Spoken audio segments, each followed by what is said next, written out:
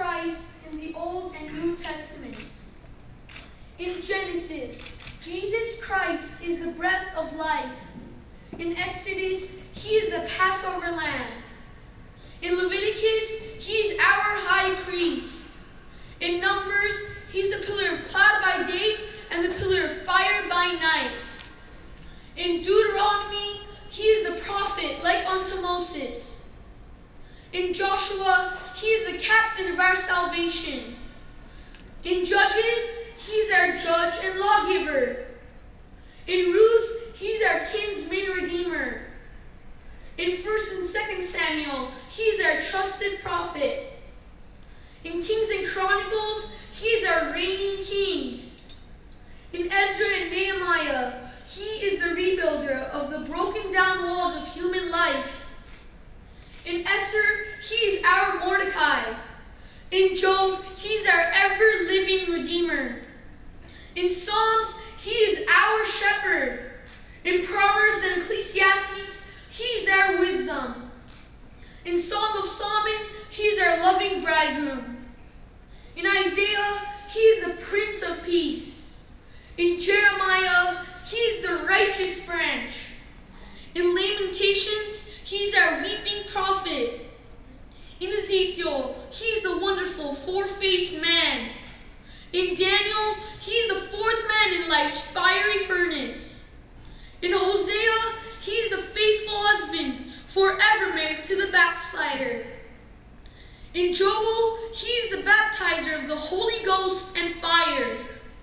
In Amos, he is our burden bearer. In Obadiah, he is mighty to save. In Jonah, he is our great foreign missionary. In Micah, he is the messenger of beautiful feet. In Nahum, he is our strength and shield. In Habakkuk, he is God's evangelist crying, "Revive that works in the midst of the years." In Zephaniah, he is our Savior. In Haggai, he is the restorer of God's lost heritage.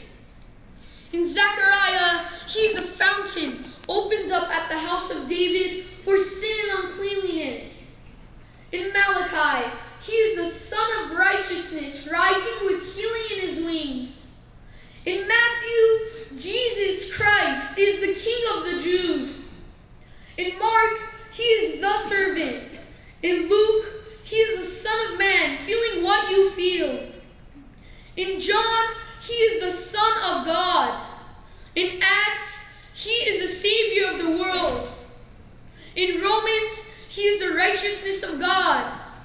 In 1 Corinthians, he is the rock, the Father of Israel. In 2 Corinthians, he is the triumphant one, giving victory. In Galatians, he is your liberty, he set you free.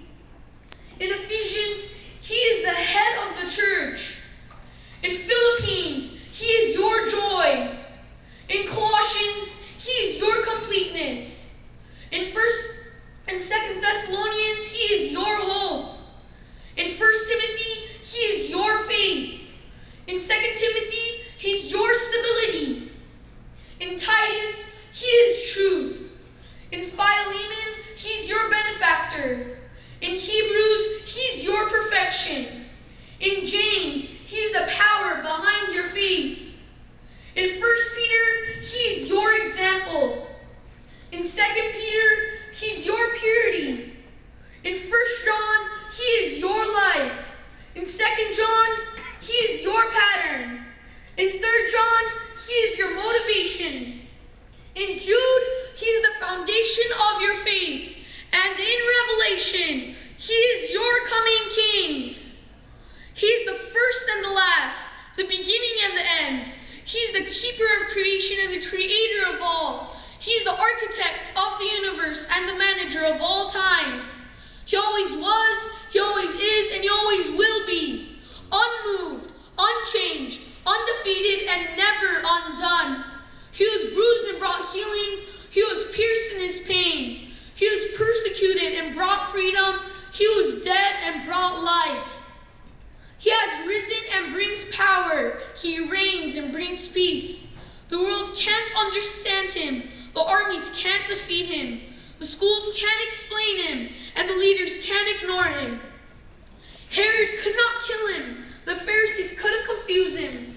The people couldn't hold him, and Nero couldn't crush him.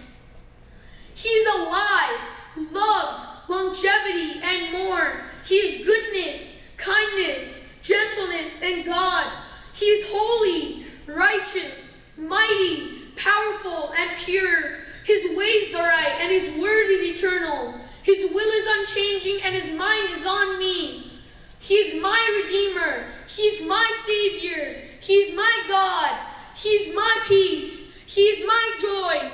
He is my comfort. He is my Lord, and he rules my life forever and ever. Amen.